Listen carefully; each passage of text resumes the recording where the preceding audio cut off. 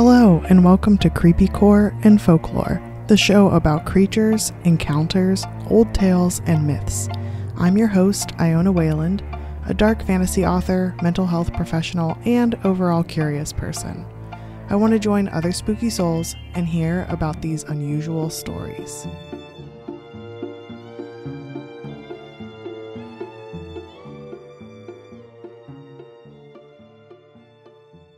Hi, spooky soul. I wanted to give a bonus episode because I've been in correspondence with this lovely listener named Lily. Hi, Lily. I hope your commute is going well today. So she reached out to me because when she first started listening to Creepycore and Folklore, when I talked about Arianrhod, the one of the Celtic goddesses of like time and fate, and she was on the Spider Gods episode because she was a weaver.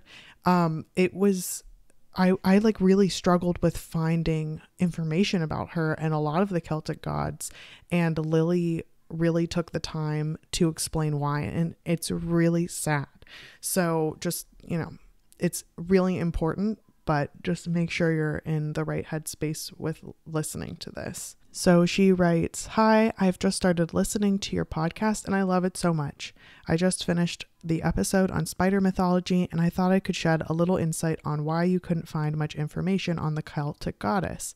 Up until around the 17th, 18th century, paganism was the main belief system in rural parts of the UK, but when England grew in power and invaded the other parts, they pretty much forced, quote, modern Christianity on everyone. I can't speak much for the experience in Ireland and Wales, but being a born and bred Scottish Highlander, I do know a bit more about our history in Scotland. Between 1750 and 1850-ish, the Highland Clearances, and this, sorry. I hate how they named it the Clearances. This is really messed up. So the Highland Clearances took place in several ways when armies, it's just, I just hear stories like this that have happened over and over again. And it's really sad. And we need to make it not happen anymore. And I know this happened a long time ago, but it doesn't take away the hurt and the ripple effect of this. When armies invaded the Scottish Highlands and burnt many villages to the ground, taking much of the local history and folklore with them. Most Celt at this time weren't formally educated and generally did not read or write, so most stories were passed down through word of mouth only, much like the Afro-Caribbean tradition. Fun fact, this is also when many Scots stowed away on ships to America, and this is why many Americans have Highland ancestry. Anyone who remained was re-educated and indoctrinated into the Christian church. So after that, widespread paganism became almost obsolete, and anyone who worshipped nature/goddesses instead of the church would be labeled as a heretic and punished.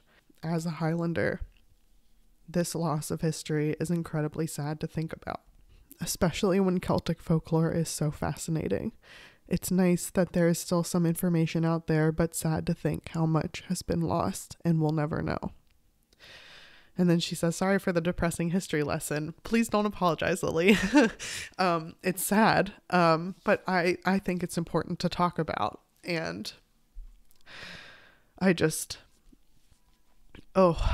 I'm really glad you talked about it, and there's some updated information she sent as well, but she goes on to say, "On a brighter note, with Halloween coming up, I would love to hear you talk about Samhain." And don't worry, girl, I totally did.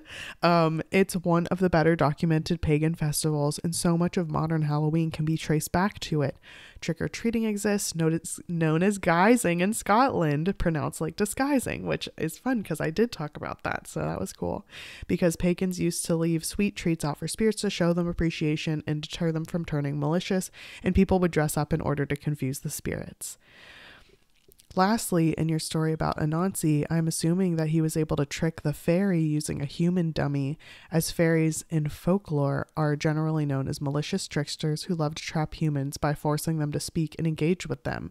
Oh, so just as some background information, I was talking about, again, with the Spider Gods episode, the very first one, there's this part where Anansi, used to trick a fairy. Like, he was supposed to capture a fairy, but he used a dummy, and the fairy was trying to get the dummy to talk, and instead of talking, like, because it was silent, the fairy like hit the dummy, but he had covered it in sap, and so the fairy, every time the fairy tried to like hit the dummy or like get it to speak or like pinch it or whatever, it kept getting stuck more and more onto the dummy, and so he was able to capture that fairy to give to the sun god by using the dummy. And I wasn't understanding. I was like, why was this upsetting? So she did a great job educating me about this. So if you give away too much information about yourself, particularly your name, then the fairy will be able to steal you away forever. So this is why she would have been so angry at the dummy not talking back. And then she apologized for the huge info dump, which it's like, dude, this is how I communicate. So I appreciate the info dump. And she was just saying like, how much she likes the episodes and the podcast and stuff. And I just really appreciate Lily so much. And then I asked her if it was okay if I read her emails on here, and she said yes. And then she said, I have to correct myself as I wrote that whilst very tired. I'm sorry. I'm being very American right now. And did not proofread. Paganism as a belief system actually died out long before the 1700s, but many traditions were still practiced, particularly in more rural parts of Scotland and the UK. There's actually a village in Scotland named Peebles. I love that name. That still celebrates Beltane every year. Yes, Beltane. Yes, Beltane is lovely. Celtic history is fascinating, but unfortunately, I'm not much of a history buff and only have a very vague understanding. But as I deep dive into folklore, I always discover more history that I didn't know. And the Highland Clearances are such sad part of history that rarely gets spoken about. Lastly, if you want to see something hilariously creepy, go look up pictures of when people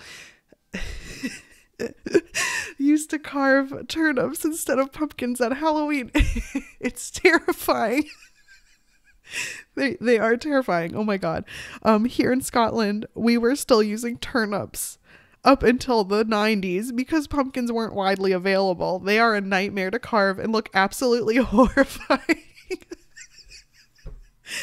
This is what I mean when I'm like, I really love the community of people I've been able to connect with.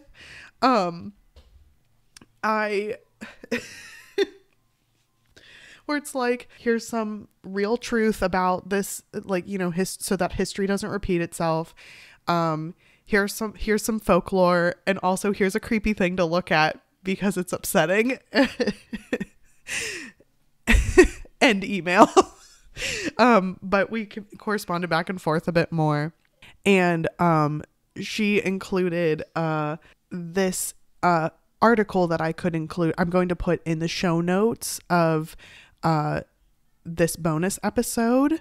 But they keep using the word how the landlords, quote, evicted the villages, and not mentioning that it involved armies burning down the homes of people who wouldn't leave. So just like keep that in mind when reading this article, that it absolutely rosy colors it and rewrites the history. And then she says, especially interesting to note at the beginning, it mentions King James, who led literal like witch hunts through the UK in the 1600s. Wow. Okay. So I am very grateful for you sharing that with me, Lily. I really appreciate that. And I love being able to talk with everyone all over the world. Like, it's been so great. So thank you for sharing that, Lily. And I hope your commute goes well. And thank you for reaching out so much.